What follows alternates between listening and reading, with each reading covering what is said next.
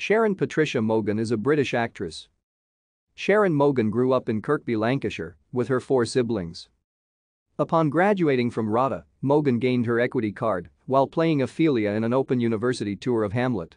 She then did rep at the Liverpool Playhouse in Chester and won her first television opportunity in Philip Mackey's The Organisation, starring Peter Egan. This led to episodes of The Last of the Baskets with Patricia Hayes, then Justice with Margaret Lockwood. In 1973, Maughan was chosen for the role of Rachel Rosing in a Granada television serialization of Howard Spring's novel, Shabby Tiger. Maughan immediately went on to work with Elaine Stritch, playing the title role in If You Knew Susie, which was part of the TV series Dial M for Murder. This led to Alan Bennett asking her to appear alongside him at the Lyric Theatre in his original production of Habeas Corpus, playing Felicity Rumpers.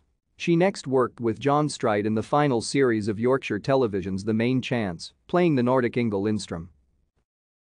Thank you for watching. Like and subscribe if you would like to view more of our videos. Have a nice day.